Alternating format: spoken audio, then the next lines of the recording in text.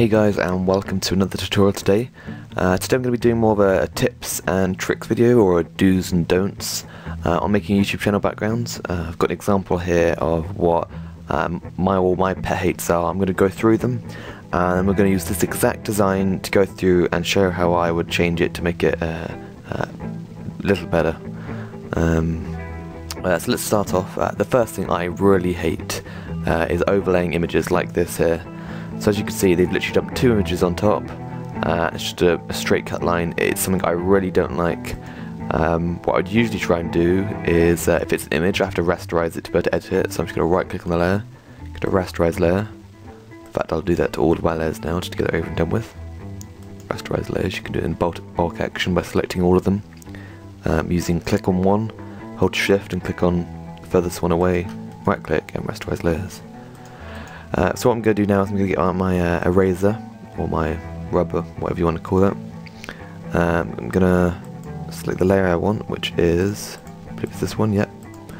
I'm going to make it larger, just a little bit, to about 250. That's large enough. And I'm going to bring the hardness all the way down, which will make the edges softer. So as I bring away from here, it creates a nice gradient. As you can see, it blends into the other one. Another option you can do for this, it takes a little longer, but you can be a bit more precise with it. You can get your gradient tool. It's under the bucket sometimes. You have to click and hold and select the gradient sometimes. You go to your gradient settings, you pick the color to transparency one, click OK. And what you can do is you can create a new layer above the layer, and you can just do a gradient, for example, like this.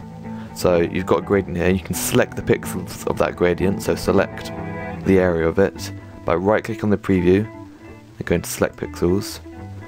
You can select the layer below and click delete, or sometimes you can use your eraser and just rub out what you want. And then I'm just going to delete the layer that we've made for the gradient. And as you can see, it's made a very clean and exact gradient line. So I'm just going to finish softening off that image around here. I'm not worrying too much about what's on the image. Of course it does make sense to showing a hand, but I think it's okay for now.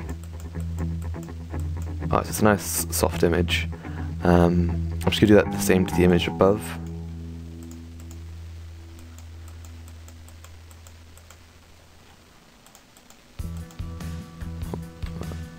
Make it a little bit smaller so we can be a bit more precise.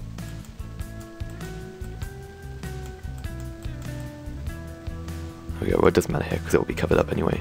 As you can see, it's already looking much better. I'm going to go on to the next thing now, is stretched images.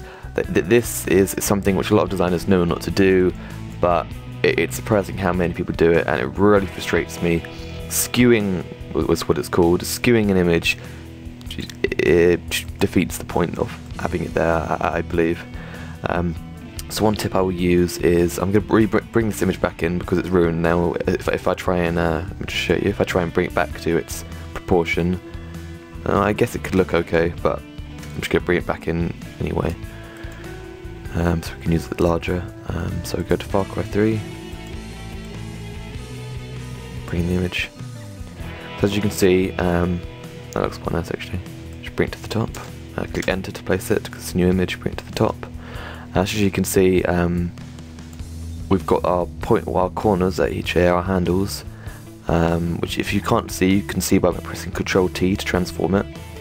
And if you hold down Shift and drag the corners in, it keeps the aspect ratio, so even if you're going up and down, left and right, it's always going to keep the same proportion between the height and the width, which is good. So what I'm going to do is I'm going to place this where I want it to, so I'm going to place the top left corner where I want it to stay. I'm going to bring in the right side until it gets to the width I want it. So I don't exactly want its forehead, so I'm just going to keep holding Shift, which will keep the image to its axis, so it'll only move, oh my bad, so it'll only move up and down. I'm just going to move up to where I want it, which is there. So that's a nice header, and then we're going to use the tip I used last time, so I'm just going to soften the edges. So rasterize layer. Soften the edges a bit more. I think I need to remove the letters below, yes I do. I'm just going to soften the edges a bit more. make a larger brush because I'd rather it be a little bit more subtle on there.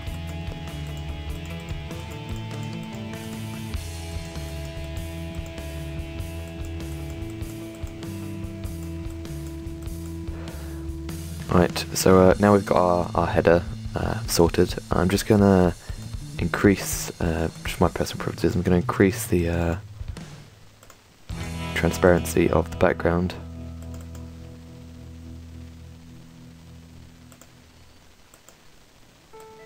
Just so it blocks off the header, it just frustrates me. So just going to close up my overlay. So the next thing I don't like is images being at the edge of the screen. You may be able to see them in this design, but everyone has a different size screen, so they can't always see all the way to the edge of your image. One tip that I like doing is if you use the bottom left view tool down here to the bottom left, you can press 100%, or just type in 100, it automatically goes to percent, and it shows you pixel by pixel the size as you will be seeing it in the final design. Although you have to account for the fact that you've got your toolbars and stuff here, you can then see roughly how much more of the channel you're going to be able to see. For example, we know that the border will be about that much, and you can only see his head. So what I'm going to do is I'm going to bring him in a little bit more, and then I'm just going to soften the edges like I have with my previous images. Rasterize layer. A little smaller.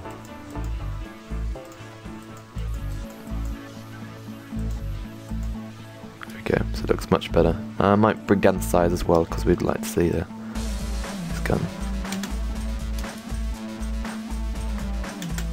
Just move out a bit more, there we go. So that's positioned nicely.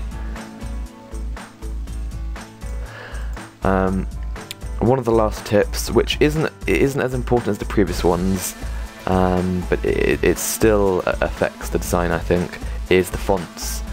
I don't like it when people use the very default fonts like Arial, which this is at the moment, or some of the really basic ones that you'd use in, for example, a normal Microsoft Word document. It's pretty nice to be inventive. I stay within about 15 fonts, which I use in all my designs. The one I'd recommend to anyone who's into Call of Duty, or I guess gaming in general, is Bank Gothic. It's the font that they've used in every Call of Duty. The recent one for Black Ops 2 is a modified version of this, so it's one that a lot of you guys will want on your machine to install. So any font, I'm just going to pick my favourite one at the moment, the EA font, and simple as that, just using an inventive font. Fonts are very easy to install. You can use websites like, my favourite is Stafont. So what you do is, probably the wrong URL. There we go. So what you do is you search either by category, like cartoon fonts, grunge fonts and so on, or you can type in a font that you like. It's as simple as, I quite like this one, so I'm going to download it for you.